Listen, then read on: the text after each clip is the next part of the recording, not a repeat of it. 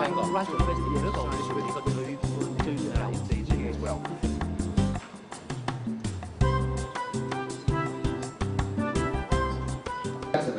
welcome to the day of Hong Kong Social Enterprise Challenge 2009, the grand final presentation.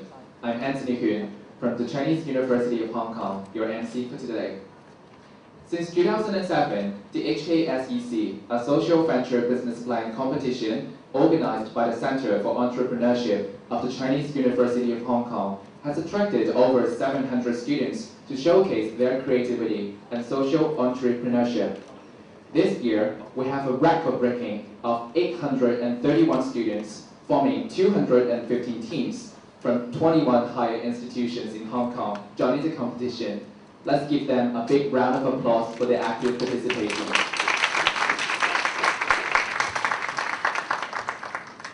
Today, we have the 6 teams to compete for the 2 champion awards. And we are also honored to have 3 invitation teams to present their ideas about social enterprises after the grand finalists' presentations. And they include teams from University of Macau,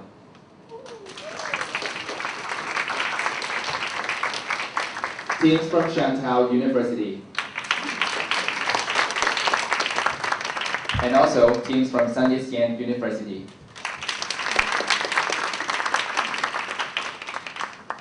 Now, before we begin, may we invite Professor Hugh Thomas, Director of the Center for Entrepreneurship of the Chinese University of Hong Kong, to give us an opening remark. Professor Thomas, please. Thank you very much. Many of you received yesterday KKJ's blog, which reminded us of American comedian Lily Tomlin's comment that the trouble with the rat race is even if you win, you are still a rat. KKJ attributed that comment to the current social entrepreneur, Roger Hamilton, but actually it belongs to Lily Tomlin. Lily Tomlin was a bossy telephone most known for the Lily Tomlin is an actress, and she's an American actress, most famous for a 1960s character. And the 1960s character is a sharp-witted, bossy telephone operator that was on Rowan and Martin's Laugh-In. And she used her power as the center of communication. Because she was a telephone operator, she controlled information flow by plugging people back and forward with these telephone lines, and she spread her incisive, wicked gossip. And one of her comments was, the trouble with the rat race is that even if you win, you are still a rat. Hong Kong is an extremely well-run, modern, prosperous, and yes, a very lucky city. But we must aspire to do more than be winners of the rat race if we are to create a good society.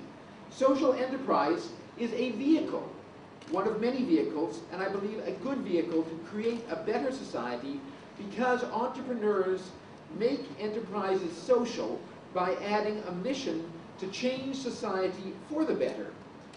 The market is great, but it also has great imperfections, and if we do not positively address those imperfections, then they will continue in spite of our prosperity. I'm at the Center for Entrepreneurship, and at the Center for Entrepreneurship, we study things. So it's not unusual that we try to study social entrepreneurship. We published earlier a press release in January about entrepreneurship in Hong Kong. You might have read that.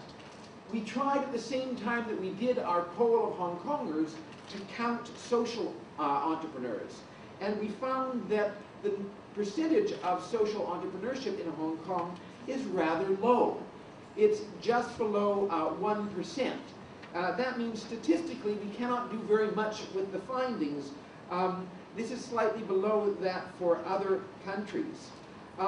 It's interesting, though, if you look across countries of the world, entrepreneurship is positively correlated with education. So if you are a postgraduate, you're more likely to be an entrepreneur than if you are just a high school graduate. If you've got a master's degree, you're twice as likely in Hong Kong to be an entrepreneur than to be an entrepreneur if you just have if you're just a regular member of society. But for social entrepreneurs, it's a negative correlation. Postgraduates globally, I'm not talking about Hong Kong, are 1/10 as likely to be social entrepreneurs as the average of society. Those with university degrees are about the average, but if you have a higher degree, you are far less likely to do that. This should not be the case, because education should be promoting social good. Thanks to the Home Affairs Bureau of the Hong Kong SAR government, our dedicated colleagues at the Center for Entrepreneurship, with whom I'm very privileged to be associated, are able to bring you, for the 3rd year, the Hong Kong Social Enterprise Challenge. Unsurprisingly, undergraduates dominate. So we haven't had, in past years, any substantial participation from postgraduates. This year, we have had both postgraduates and recent graduates that are part of our competitors. We hope that this bodes well for implementing social ventures. I wish the best to the 6 finalist teams from the universities across Hong Kong. I congratulate the organizers of Hong Kong SEC for making Hong Kong SEC 2009-2010 a reality, but most of all, I congratulate the students, and I congratulate those who are realizing their potential to improve society. Thank you very much for allowing me to be part of Hong Kong SEC 2009-2010, and I'd like to turn it over to the competitors and the judges for the rest of the morning. Thank you. Thank you, Professor Thomas. Please remain on stage. Professor Thomas, please remain on stage. We will now invite you to give souvenirs to our judges. First, may we now invite Dr. Edmund Lee, Chairman of the Chartered Management Institute, Hong Kong branch, to come to the stage and receive the souvenir. Dr. Lee, please.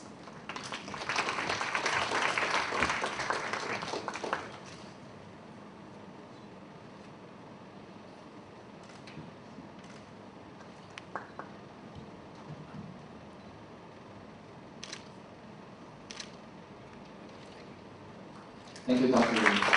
We will now invite Mr. Herman To, Director of Habitat for Humanity, China. Thank you. Mr. To, please.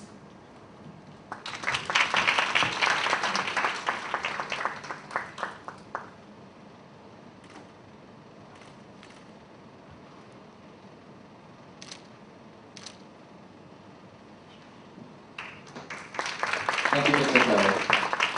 May we now invite Dr. Jane Lee, Chair of Social Enterprise Summits. Dr. Lee, please.